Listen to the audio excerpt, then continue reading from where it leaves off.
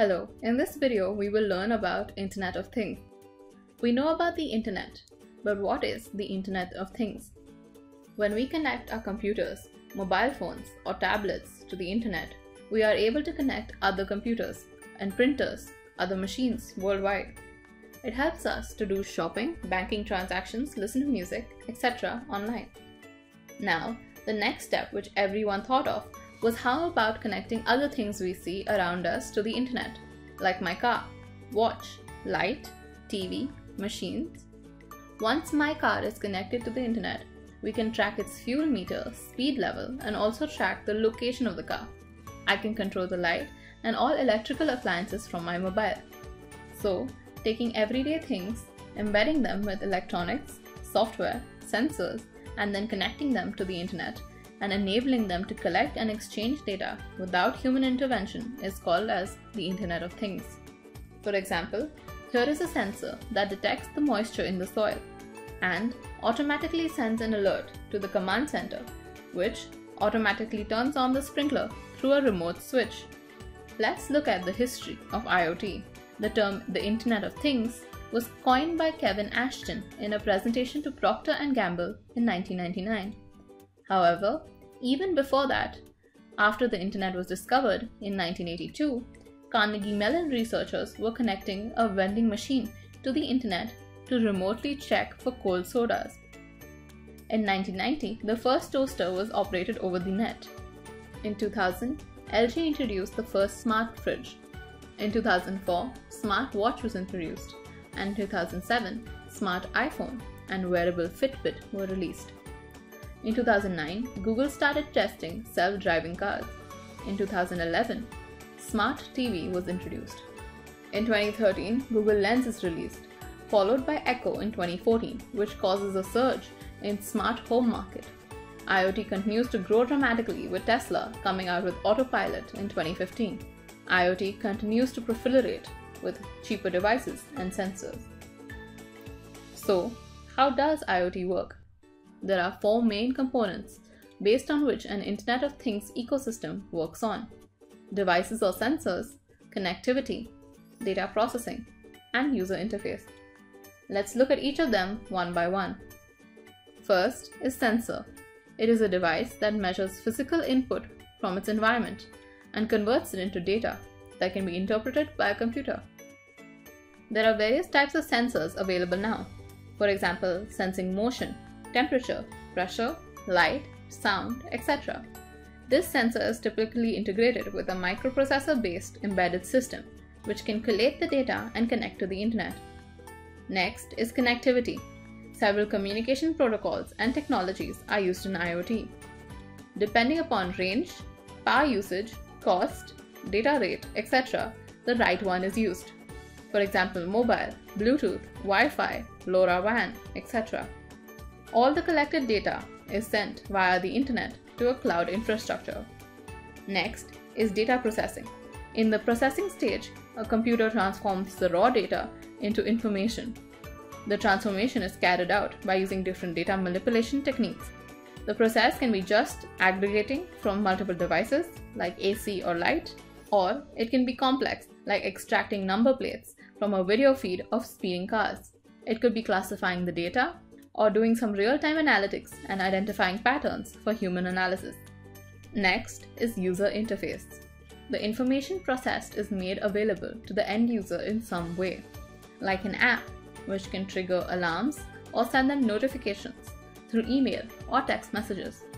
It might provide the user with actual live feed or show trends, etc. The application could also provide an interface to send instructions back as well, like resetting the temperature or releasing the water to plants based upon a moisture reading, etc. So, the advantages of IoT are that it will minimize human effort and save time. There will be more and more devices which will be automated and controlled centrally. For example, if a car is speeding, it will automatically raise an alarm early to avoid accidents. It will lead to more automation and technical optimization. It will help in improving the technology and making them better, like self-driven cars. It will help us reduce waste and use our natural resources effectively. For example, by using moisture sensors, a farmer can decide how much to water the plants.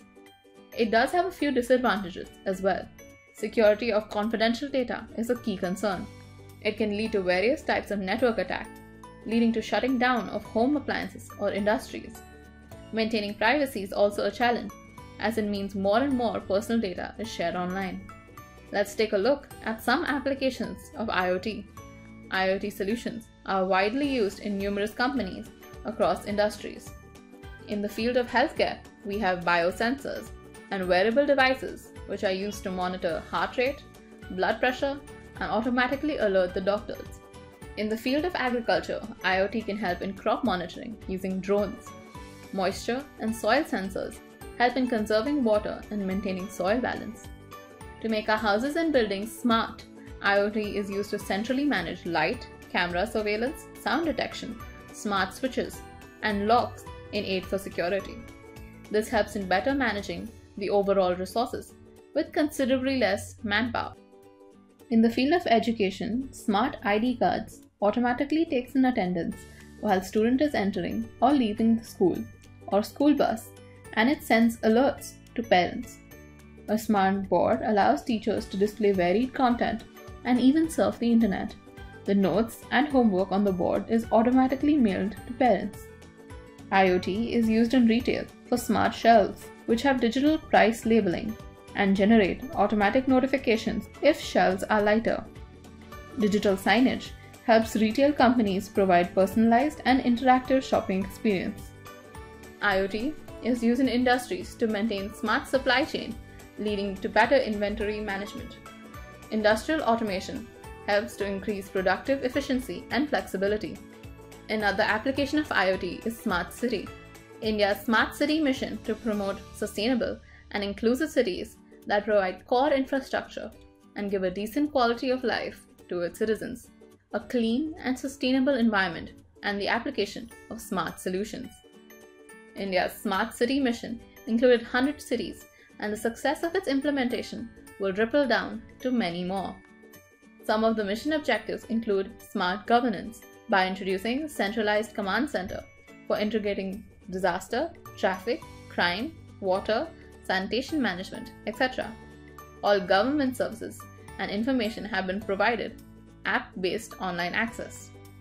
It includes implementation of smart grid for assured electricity supply by introducing smart meters, appliances, and renewable sources of energy. In the field of education, classrooms have been set up with smart boards, and mobile learning is introduced. Government has invested in smart health centers with e-doctor launch and digitization of healthcare records. Smart water solutions are being implemented to ensure adequate water supply by integrating Google Maps, sensors to monitor leakages and groundwater level, etc. It also includes smart transportation, which includes integrated traffic signal control and camera network across the city. So, to sum it up, IoT is trying to revolutionize the world. It is creating a giant network where all the devices are connected to each other. This is driving the automation to a next level, where all the devices will communicate with each other and make decisions on their own, making human life easier. If you like this video, please do like and subscribe and keep watching more. Goodbye.